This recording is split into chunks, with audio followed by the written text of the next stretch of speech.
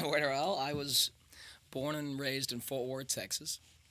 My pops actually went to Juilliard, studied concert piano, and then when he got his master's at University of North Texas, which is about 35 miles north of Fort Worth. He started up a copy band, pay his way through that, and 17-year-old girl walked in and got the gig. That became my mom. 2 years later, they got married. And together they started the first multi-track recording studio in Fort Worth called Buffalo Sound Studios. They had my older brother, and then they had me, Jason, and then me. And yeah, basically, I grew up in a studio. My mom had a country record deal for a brief stint in the early 80s with MCA Nashville.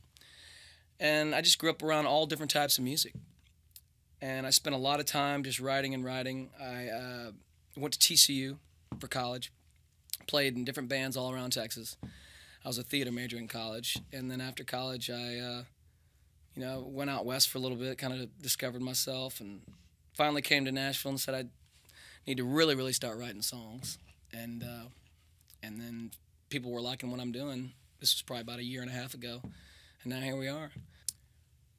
Oh, I mean, yeah, I think all artists feel that because there is a certain insecurity to do what we do because no matter who you are, when you first start out, you're going to get rejection. You're going to get a lot of no's before you get a yes. And that's part of finding yourself as an artist. So absolutely, because it's not easy. It's not easy doing what we do. And it's a long road to find what truly works for you as an artist.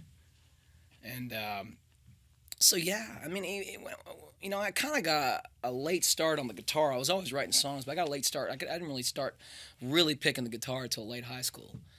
And, in college I started doing all the touring and stuff and playing around different clubs and get my feet wet. And even my folks were kind of like, hey, make sure you get this degree. We've been in the music business. We know how tough it is.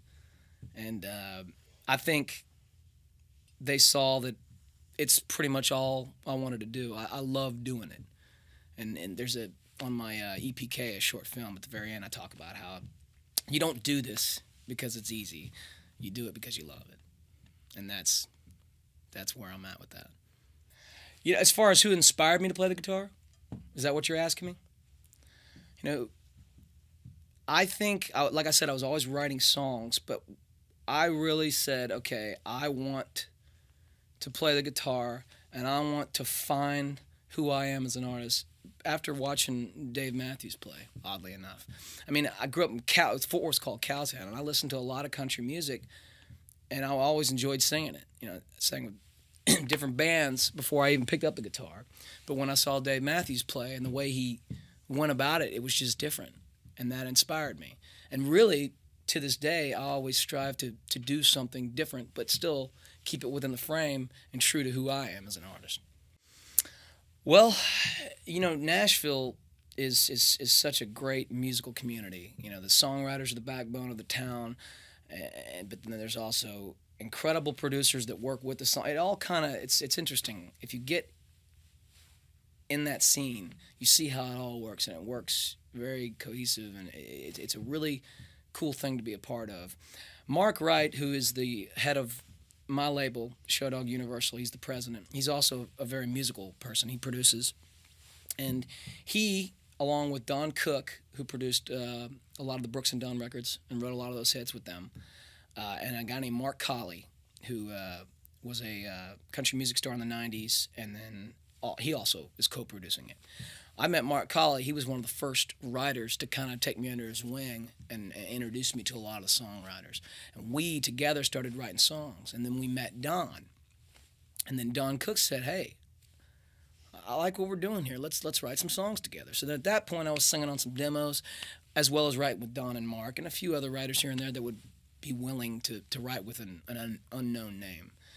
And then at that point, Don Cook and Mark had decided that we had a pretty good base of material to take in, and Don Cook knew about the Show Dog Universal merger, and thought, and him and Don Cook and Mark Wright had never worked together, but they've been longtime friends.